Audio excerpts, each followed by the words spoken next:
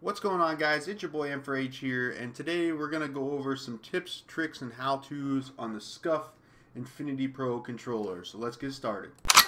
Easy go.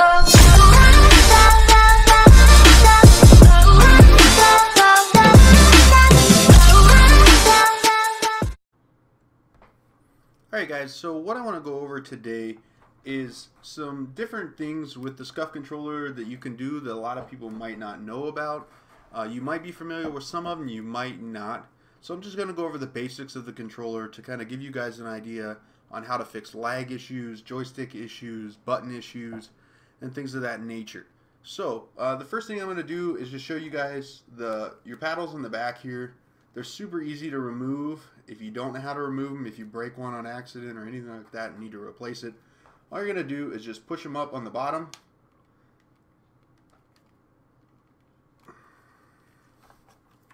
They're kind of hard to move.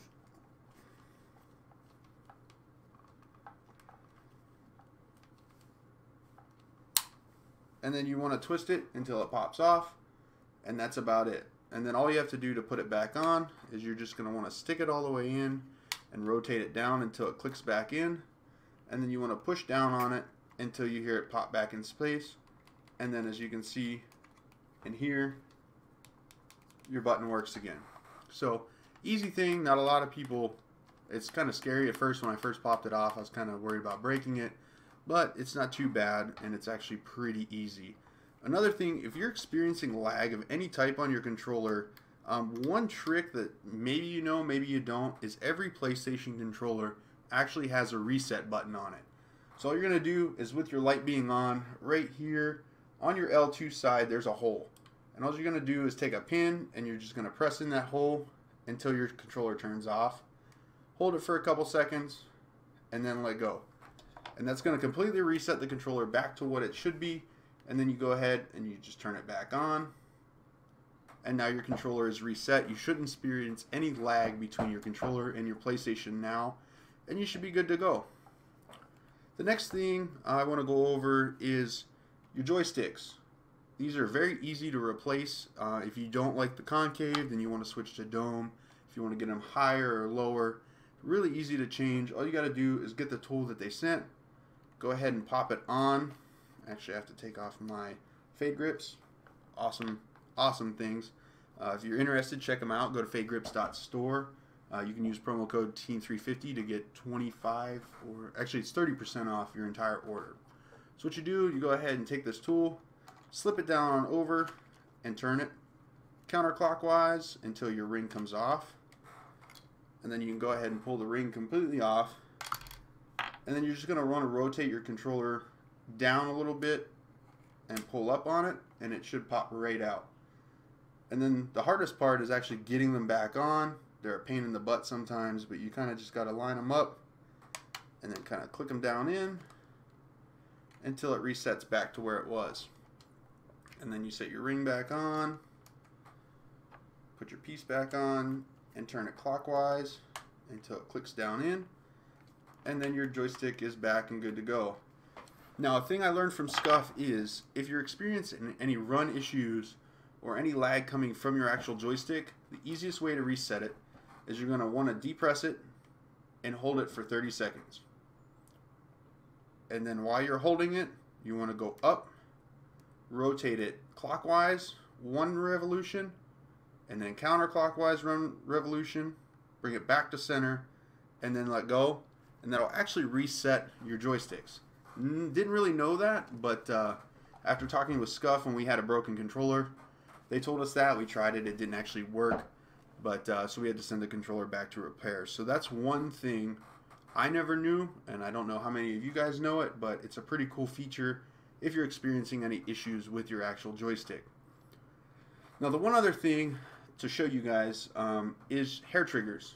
If you have the Infinity Pro and you got the hair triggers, there's an easy way to actually set these up. You have to do it in game so you don't break them, but you just want to kind of go into like Call of Duty or any first-person shooter, and you don't want to have any bots or anything on because you don't want people shooting at you while you're trying to do it.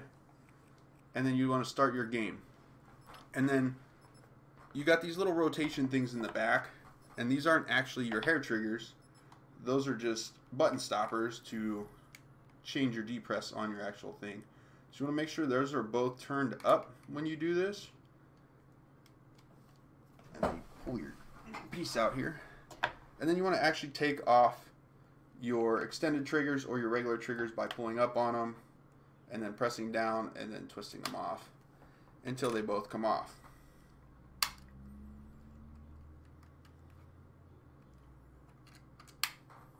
And then you'll notice in the top of your controller there are 2 holes on each of your L2 and R2 button for this key.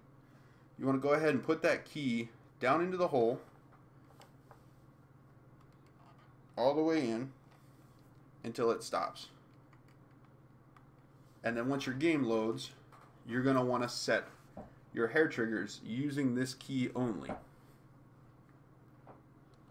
Team deathmatch. So what you're going to do is you're going to get your gun, and then I wait for my match to begin here.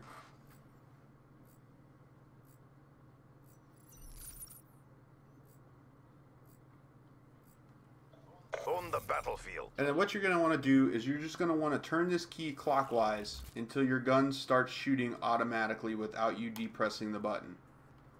So I'm just going to slowly turn it here. And as you can see, I'm close. So I want to just keep turning it. And as you can see, my gun is automatically firing without me touching it. So once you get there, you want to take your key wherever it's at and turn it back 1/4 of a turn. And your gun should stop firing. So now as soon as you touch your trigger, it's very easy for your gun to shoot. And you're going to want to do that on both sides. So once you go to your other side and put your key in here, you're going to want to turn it until your gun starts aiming by itself. And sometimes it's a little touchy, so you just have to keep going.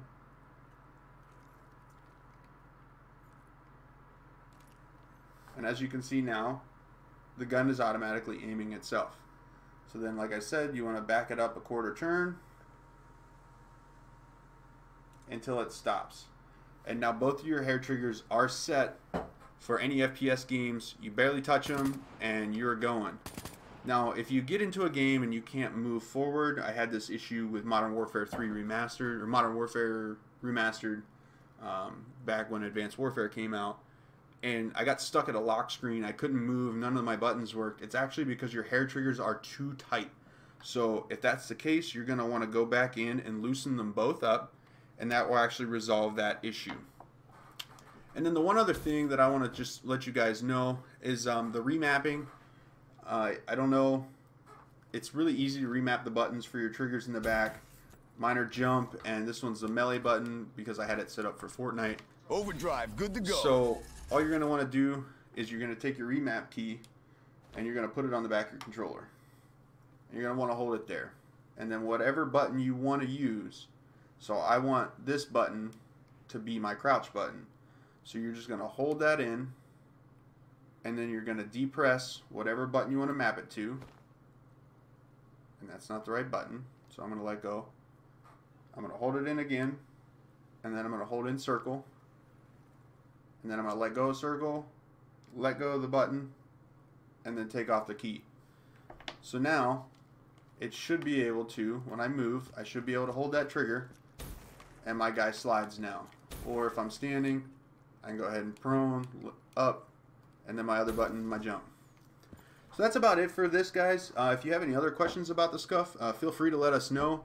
Shoot us an email, team350gaming@gmail.com. If you have any other questions, if anybody has Astro A50s like myself, I actually have a tutorial video on our YouTube channel as well on how to update them, change your EQ presets and all that. And if you also have the A50s with the Slim and you're trying to stream, I also have a tutorial video on how to set that up as well, because it took me quite a while to figure out how to do it after going through Elgato and Astro. So I can put the links to those below in the description as well. And if you guys have any other questions, let us know. And thanks for watching, guys.